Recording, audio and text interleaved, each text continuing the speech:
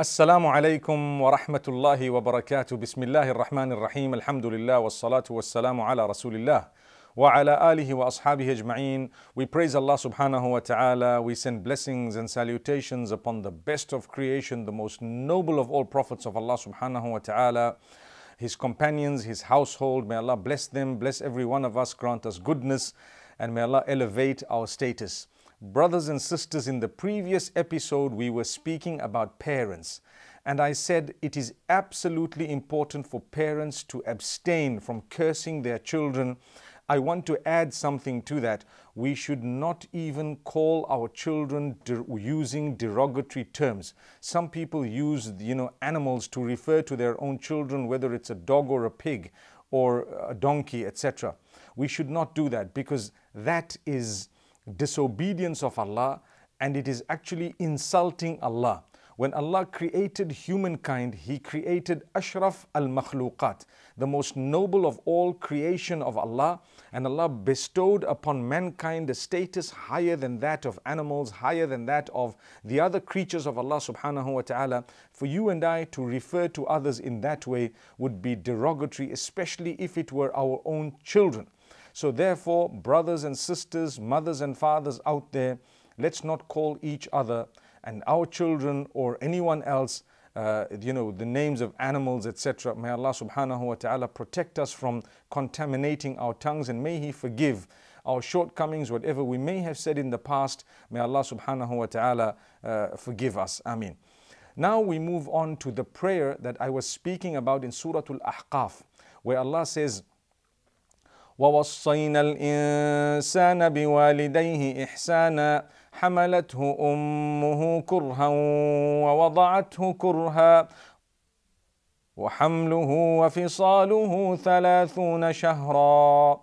Beautiful verses. Allah says, we have instructed man to be kind to both his parents, because his mother has carried him with hardship and given birth to him with hardship, or in great difficulty.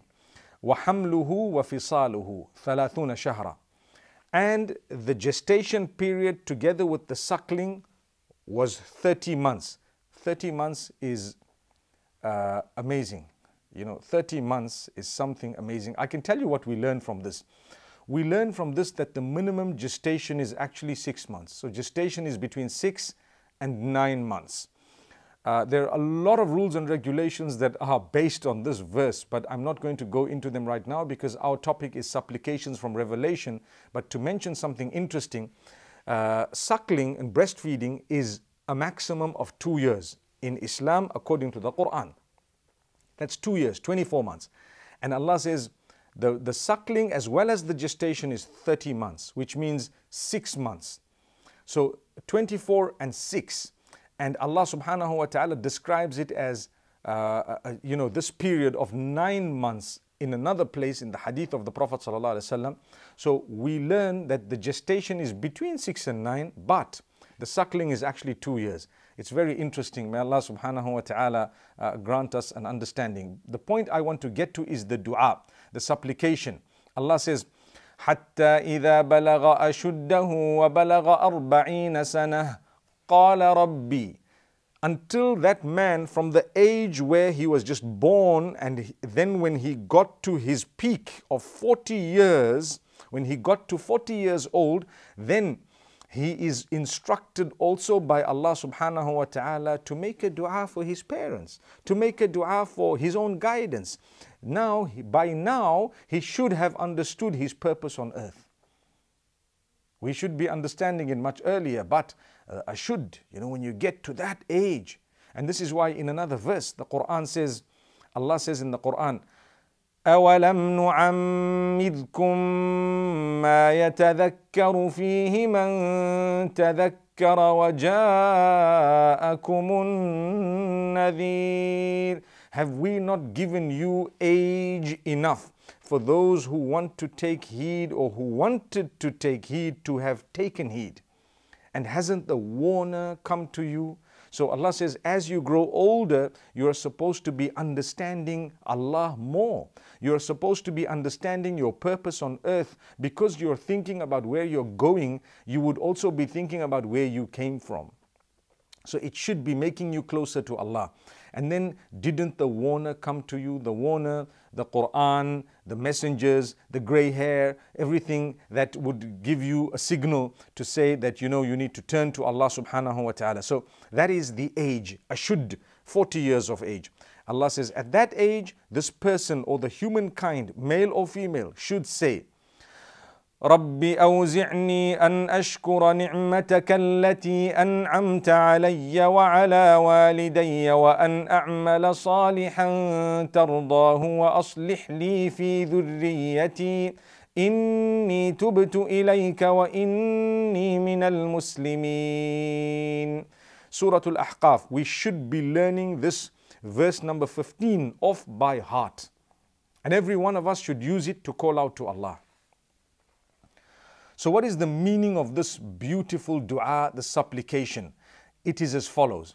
Rabbi awzi'ni, O my Rabb, O my Lord, grant me the ability to be thankful to you for the favors you have bestowed upon me and upon my parents, and grant me the ability to do good deeds that will please you and make me good. Aslih li fi dhurriyati.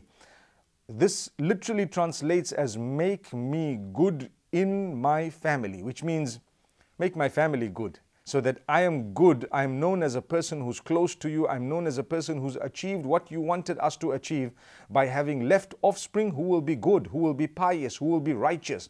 So, oh Allah, make me from among those whom through my children also I am good. So not just good myself, but my children as well. Aslih li fi dhurriyati. Make my children good. That's a dua. Inni tubtu ilayk. I have indeed returned to you with repentance. I have repented to you. Wa inni minal muslimin. And I am from among those who have surrendered and submitted. Notice the term Muslim means someone who has surrendered and submitted to the will of Allah. When you surrender and submit, you are truly a Muslim. Subhanallah. If you haven't surrendered and submitted, you might be Muslim by religion, but you haven't actually followed what you are supposed to. May Allah subhanahu wa ta'ala make it easy for us. Ameen. So this supplication that is so powerful that Allah subhanahu wa ta'ala has made mention of here in Surah Al-Ahqaf, you may have realized that Sulaiman alayhi salam called out to Allah much earlier using the same dua. Very similar. Rabbi awzi'ni an ashkura ni'matak. Oh Allah, grant me the ability to be thankful to you for the favors you have bestowed upon me. Allati an'amta alayya wa ala waliday, and that which you have bestowed upon my parents. Wa an a'mala salihan tardah, and grant me the ability to do good deeds that will please you. And in the case of Sulaiman alayhi salam, he said, wa adkhilni bi rahmatika fi ibadika as-salihin, and grant me and enter me through your mercy among those worshippers of yours who are righteous. Subhanallah. But here Allah is telling us to make a dua for our offspring. Aslih li fi dhurriyati. Make my children pious. I want to pause for a moment and say what I've said before, and that is, brothers and sisters, even if you're not married, you can make a dua for pious offspring. It is an all-inclusive dua, because if Allah grants you that, then you have to get a good husband or a good wife first, and then you have to have children thereafter. And so you just made a dua, subhanallah. It's like something that just come to my mind, it's very strange. But if someone says, okay, it's very petty, but let's make this, let me just give you this example. If someone says, I wish I could have a burger from the Spur in Cape Town, subhanallah, and you're sitting in America. So if that was accepted, you would need to fly to Cape Town first. You would then need to be able to afford it. Everything comes. So you asked for that. And whatever, if that was accepted, everything that gets to it is also done. MashaAllah. May Allah subhanahu wa ta'ala bless all of us, and may Allah subhanahu wa ta'ala grant us goodness. So my brothers and sisters, obviously that was just off the cuff. I thought of it right now. We always ask Allah subhanahu wa ta'ala to grant us pious offspring, and we pray for our parents. In this particular dua, notice how we are saying, oh Allah, grant me the ability to be thankful to you for the favors you bestowed upon me and my parents. Subhanallah. So two things are made mention of here. One is the favors Allah gave you, and the other is the favors Allah subhanahu wa ta'ala bestowed upon your parents. we're making dua for our parents in this way. And another thing is, one of the favors that Allah bestowed upon you is also your parents. Remember this. So if you want to ask Allah, you are asking Allah, grant me the ability to be thankful for all the favors you've bestowed upon me, including my own parents. My own parents. That's a favor you bestowed upon me. Ask those who don't have parents, subhanallah, and they will tell you. And may Allah subhanahu wa ta'ala make it easy for them and for every one of us. And this is why it's amazing how this dua is very, very powerful. But in Surah Al-Isra, Allah subhanahu wa ta'ala talks about something different. He speaks about how we shouldn't be unkind to our parents. He has decreed that we will be kind to our parents. Let's listen to the verse. وَقَضَى رَبُّكَ أَلَّا تَعْبُدُوا إِلَّا إِيَّاهُ وَبِالْوَالِدَيْنِ إِحْسَانًا. Allah has declared that none shall be worshipped besides Him, and that you shall be kind to your parents. He has written and declared kindness to parents. إِمَّا يَبْلُغَنَّ عِندَكَ الْكِبَرَ أَحَدُهُمَا أَوْ كِلَاهُمَا فَلَا تَقُل لَّهُمَا أُفٍّ وَلَا تَنْهَرْهُمَا وَقُل لَّهُمَا قَوْلًا كَرِيمًا. If one of them or both of them were to reach old age in your parents, in your life, you need to know something. If one or both of your parents were to reach old age in your presence, you need to know something. 3 things, 4 things. The first is, لا تقل لهما أف. Don't utter to them hurtful words. You know, like uff. That is an Arabic term referring to the sounds that we make from our mouths that express dissatisfaction in a way that is insulting. You know, you say, some people would do that, perhaps. In the Arabic language, the term uff is used. You don't say uff to your parents. You don't use hurtful words. That goes back to kindness. We're not talking here of obedience. We're talking of kindness. There is a big difference, like I've said. But part of kindness is to obey in what is reasonable. So, لا تقل لهما أف, number 1. ولا تنهرهما. You know, don't rebuke them. Don't reply to them in an insulting way. Don't rebuke them. وَقُلْ لَهُمَا قَوْلًا كَرِيمًا.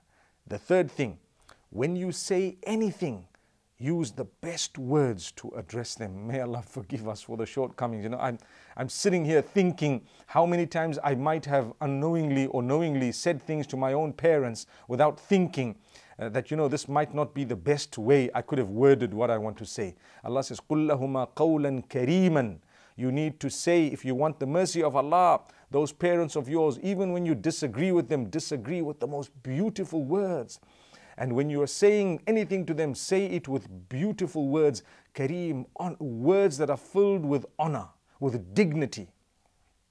And the fourth thing, وَاخْفِضْ لَهُمَا جَنَاحَ الذُّلِّ مِنَ الرَّحْمَةِ. Lower the wing of mercy, the shade of mercy. جَنَاحَ الذُّلِّ مِنَ الرَّحْمَةِ. You know, humility, humbleness, and mercy they should feel from you. وَقُلْ رَبِّ ارْحَمْهُمَا كَمَا رَبَّيَانِي صَغِيرًا. Allahu Akbar. Say, O my Lord, O my Rabb, have mercy on them because they brought me up when I was young. O Allah, have mercy on them because they brought me up when I was little. Amazing. Rabbi irhamhuma kama rabbayani saghira. Oh Allah, both of them, they brought me up when I was little. Have mercy on them. It is important to make dua for our parents. Rabbi irhamhuma kama rabbayani saghira. This supplication is definitely from revelation. It is divine. Allah is instructing man to say, you know, say, call out to Allah, say, Rabbi irhamhuma kama rabbayani saghira. May Allah subhanahu wa ta'ala make us from those who understand these beautiful supplications towards our parents for the benefit of our parents. And something unique that I can teach you today, you may know it already, but we can repeat it for the benefit of ourselves. Even if your parents have passed away, keep making dua for their mercy, for their goodness and so on. For as long as they're part of the ummah, that dua will benefit them, and it is a requirement that you keep making dua for them. You ask Allah subhanahu wa ta'ala to have mercy upon your parents, to have mercy upon them, to forgive them their shortcomings, to give them Jannah. That dua is probably the most powerful way that you can help your deceased parents. Amazing. That dua is one of the most powerful ways, if not the most powerful way, that you can actually benefit your deceased parents. It's very easy. It's not difficult. People think of very difficult things. How can I help my father? He's passed away. Make dua for him. Repeat the dua. Keep repeating it every day. Oh Allah, forgive my father. Grant him Jannah. Forgive my mother. Grant her Jannah. Make it easy for her in her grave, and so on. And resurrect her with the pious. Any dua to do with her forgiveness and her akhirah, or his in terms of your parents, or both of them, that would help them the most. Those supplications are definitely amazing. I want to move on to something else, which is the next circle. We started off, we spoke about the family, we spoke about parents. Now we want to speak about the rest of the ummah, the rest of the Muslims. So the supplication there, we will notice it in the lives of the Muhajirin and Ansar. Those who fled Makkatul Mukarramah, or those who had left Makkatul Mukarramah upon the instruction of Allah subhanahu wa ta'ala. At the time of the Hijrah, they went to Medina Munawwara. When they went to Medina Munawwara, they were met with the Ansar. And those Muhajirin and Ansar, they loved each other, they sacrificed for each other in many, many ways. There were others who followed, even like us. We are from among those who followed later on. We are not Muhajirin, nor are we Ansar, but we are those who followed, who came later on. So Allah subhanahu wa ta'ala speaks about those who came immediately afterwards, and even those who followed later. And this verse is in Surah Al-Hashr, verse number 10. وَالَّذِينَ جَاءُوا مِن بَعْدِهِمْ يَقُولُونَ. Those who came after them, they say, or they said. So either you continue saying, if it is now, or those before you have just said it. So وَالَّذِينَ جَاءُوا مِن بَعْدِهِمْ. Those who came after them, يَقُولُونَ. They say. What do they say? May Allah make this dua on our tongues very often. رَبَّنَا اغْفِرْ لَنَا وَلِإِخْوَانِنَا الَّذِينَ سَبَقُونَا بِالْإِيمَانِ وَلَا تَجْعَلْ فِي قُلُوبِنَا غِلًّا لِلَّذِينَ آمَنُوا رَبَّنَا إِنَّكَ رَءُوفٌ رَحِيمٌ. O our Rabb, forgive us and our brethren who have preceded us in Iman, those who came before us from the Ummah. Oh Allah, forgive us and forgive our brothers and sisters. Ikhwanina here would include brothers and sisters, members of the Ummah. Oh Allah, forgive us and forgive our brethren, those who have come before us in Iman. So we're making dua for those who came before us. It shows that there is a concern. It shows that there is a feeling. I don't just want to be forgiven, but I want those before me to also be forgiven. Amazing. Amazing. It's very deep. I think a lot of us are quite selfish. We don't even think of it. Some of us might be making this dua, but we don't even know what it means. وَلِإِخْوَانِنَا الَّذِينَ سَبَقُونَا بِالْإِيمَانِ. Now, sometimes you might have read a little book of history where there might have been a dispute between those who preceded us, whether they were from the Sahaba or Tabi'een, or those who came later on, the companions, or those who followed. There might have been a small dispute. Even later on, there might have been wars between the Muslims. There might have been people who were right and wrong. We might have read things. The books of history could have been changed. They could be inaccurate in some cases, depending on what exactly the story was and how it came to us. All of that set aside, we say, رَبَّنَا اغْفِرْ لَنَا وَلِإِخْوَانِنَا الَّذِينَ سَبَقُونَا بِالْإِيمَانِ. Oh Allah, forgive us and forgive those who preceded us with Iman. And now, because I might have a slight feeling, there was a dispute between this person and this person in 500 after Hijrah, or 656 Hijri, when Baghdad actually dropped and so on. And so we have a slight feeling in our heart sometimes. So Allah says, the continuation of that dua, وَلَا تَجْعَلْ فِي قُلُوبِنَا غِلًّا لِلَّذِينَ آمَنُوا. O Allah, do not place in our hearts the slightest negative feeling for those who have believed with us. Subhanallah. Do not place in our hearts the slightest hatred, ill feeling, malice, whatever else it may be for the rest of the believers. That's something interesting. So whatever happened between them is between them and Allah. You know, I'm living now so many years later. Even if we've had a dispute with someone of the ummah, we are asking Allah, oh Allah, do not let that malice come into my heart for another Muslim. If you look at the problems we're facing on the globe today, the Muslims among themselves, there is so much of hatred that they don't want to look eye to eye. They're looking for any reason to be divided. Unfortunately, surely we should be looking for any reason to be united. وَلَا تَجْعَلْ فِي قُلُوبِنَا غِلًّا لِلَّذِينَ آمَنُوا. O Allah, do not place in our hearts the slightest negative feeling for those who have believed. So shaitan comes to you and makes you say, they haven't believed. They are not believers. And this is a sickness in the ummah where people think they are qualified to remove the rest of those who are saying La ilaha illallah Muhammadur Rasulullah from the fold of the ummah. Subhanallah. We might want to discuss, we might want to warn, we might say there are certain deeds that may negate your faith in Allah. But to start taking people in and out of the ummah as though it's a property of ours and we have the right to say and to bring in and take out, that is very dangerous. That is what is resulting in the fighting, the killing, the wars, the hatred, the destruction within the ummah. Whereas we're supposed to be coming together, there will be differences. There were differences from the time of the companions of Muhammad sallallahu alaihi wasallam. May Allah be pleased with them and us too.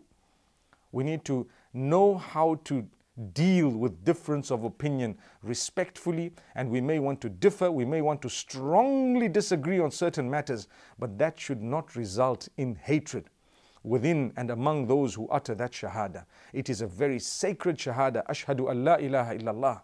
I bear witness that there is none worthy of worship besides Allah. Wa ashhadu anna Muhammadan abduhu wa rasuluhu. And I bear witness that Muhammad, peace be upon him, is his messenger, his prophet, his slave, his worshipper. That is a shahada, the declaration of tawheed. May Allah subhanahu wa ta'ala grant us goodness. So this is why that dua ends.